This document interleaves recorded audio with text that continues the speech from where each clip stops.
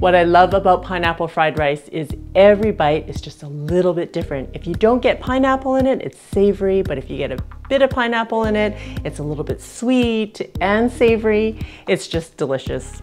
Hey everyone, I'm Flo, Dude is behind the camera, and we're all about simple food, simple faith. Whenever I go to a Thai restaurant, I always want to order pineapple fried rice, but why not? Because I can always make it at home. So that's what we're doing today. We're gonna make pineapple fried rice with chicken. I've already cut up some chicken. I have half a pound of boneless, skinless thighs that I've cut up into bite-sized pieces. And if you don't like thighs, you can always use chicken breast.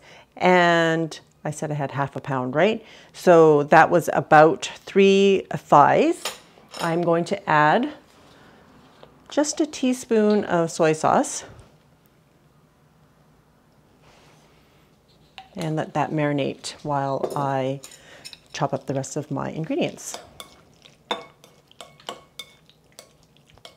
When making fried rice or any kind of stir fry, it's really important to get all of your ingredients ready to go because the cooking part of it is actually really fast. So I have about half an onion. You can use a small onion or half of a medium onion. And I'm just going to cut this or chop this into small pieces. And the smaller you chop them, the faster they'll cook. I've been planting green onions in my garden, so I cut them about here and then I just stick them in the garden and they grow again, which is awesome. Way to get mileage on those onions. Yep. So that was 3 green onions. And I just have a small bunch of cilantro here. It's going to be about, I guess, 2 tablespoons of chopped cilantro. Okay, maybe 1/4 cup. And if you don't like cilantro, just don't use it. Right? Life is too short to eat stuff that you don't like. Is this not like the biggest clove of garlic you've ever seen? My aunt was growing garlic in her garden, and basically each bulb that came out has 2 cloves of garlic in it, like this size. So I am going to say use 2 regular cloves of garlic that we're going to just put through the garlic press. Wow, I can't even get the skin off. See, it's like massive. Wow. Are you sure your aunt is not participating in some GMO project? Or maybe she's entering a garlic competition. It's so big I have to cut it in half before I can get it through the garlic press. So it won't fit otherwise. It barely fits now.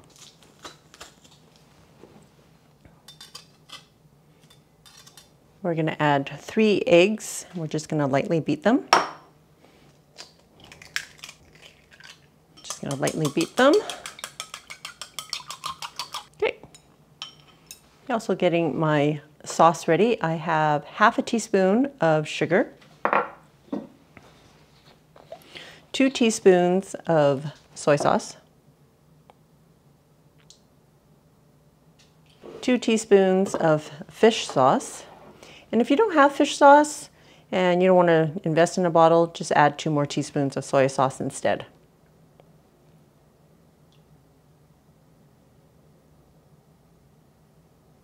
But I'd imagine that the flavor profile just isn't the same though. It's not. Fish sauce just adds a little something something. 1 teaspoon of sesame oil, and this is roasted sesame oil. And a pinch of white pepper. A lot of people lately have been commenting about what kind of sesame oil I'm using, and I want to say that it's roasted sesame oil, which is what I said earlier, but now I'm looking at the bottle. It doesn't actually say it's roasted, it just says pure sesame oil. But I also know that there is raw sesame oil out there, which is a way different flavor. But when you're cooking Asian food, it's always this dark sesame oil. I'm also using a can of pineapple and I just strained it. I'll drink the juice after. And if you have fresh pineapple, go ahead and use that, but I always have canned pineapple at home so that this recipe is always easy to make. I also have 3 little tomatoes here. I wish they were from my garden, but my garden is only growing the most expensive tomatoes, and they're not ripe yet. So I'm just going to cut these up like this, little wedges. Wow, that turned out to be a lot of tomato. If you don't want to add that much, you can cut down the amount, but that was 3 little tomatoes and I'm just going to use it all. Okay, I think we are ready to go. Heating up the wok. And if you don't have a wok, you can always use a very large frying pan.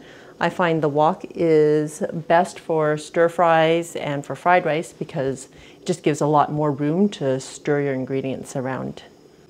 People ask about my wok all the time, and unfortunately I haven't come across anything similar. It was handcrafted and I picked it up in our local Chinatown. So sorry guys, I wish there was something that I could find online for y'all. Okay, as soon as you see a wisp of smoke, add 2 tablespoons of vegetable oil and then add your eggs to cook.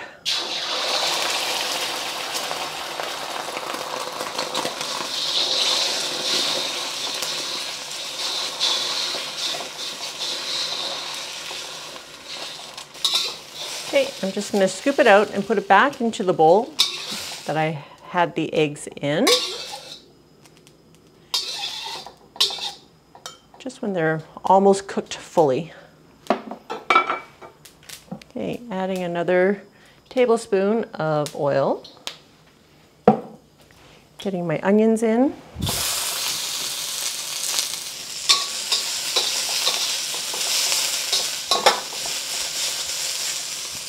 Okay, just for a minute, and then we're going to add our garlic. Just cook that until it's fragrant.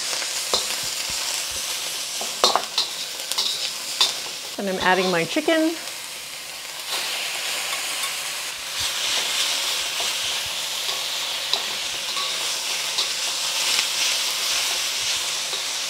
And you want to cook the chicken all the way through. So this will take a couple of minutes. I have about 3 cups of cooked rice, and it's day-old leftover rice from the fridge. And you want to use day-old rice because it's drier, and fresh rice is just too moist. The dry rice will actually absorb all of the flavors. It'll be way more tasty. You just want to cook this until all the rice is kind of broken up into their individual grains. We're using a jasmine rice because that's what we eat. Make sure that your fried rice is made with a long grain or a short grain rice, not instant rice. Never. I'm adding the pineapple chunks.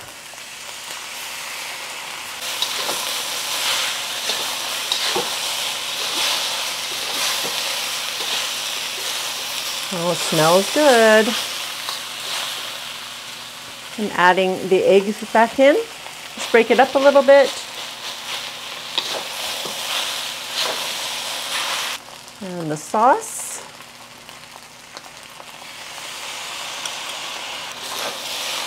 Oh, it smells so good. I can smell the fish sauce, so it is going to make a bit of a difference. Okay, I'm turning off the heat. I'm adding my tomatoes, green onion, and cilantro. It's like Christmas in here. Mm-hmm. All the colors. But it's too hot. It's too hot to be Christmas. Are you all ready for? Oh, yes. I'm ready for the taste. Just kidding, guys. I'm not gonna use this to eat. Or should I? Woo! The aroma fills our home. The goodness. You're right, Flo. It makes it pretty darn difficult to want to order it out when you can make it at home. Only order food that you can't make. Okay, I gotta say guys, I don't think you get the same effect if you don't have fish sauce. So go the extra mile, get that fish sauce, and it's gonna bring that extra aroma and umami. You know, earlier, Flo, we were talking about the different bites that you get. This one didn't have pineapple, so it was savory with different textures of the freshness, also of the cilantro and the green onions. Oh, the savory flavors are, yep, it's that fish sauce, it's that umami. Not salty, just flavorful. All right, here comes the bite with the pineapple. Oh, look at those chopstick skills. There's a party inside there. Oh, this is so good. So good. Been hitting it out of the park, girl, with all these simple, awesome flavors. And I have to say, it actually makes quite a lot. There's still that much in the wok. That much on the plate. And all that is gonna go in here. All right, thanks, dude. Uh-huh. You know, don't listen to dude. If you really can't get fish sauce, just use a little bit more soy sauce. It'll be totally fine. I resent that comment. All right, everyone. I've been so enjoying bringing you simple recipes that you can make at home. If you want more, just like this, check it out, and I will see you over there.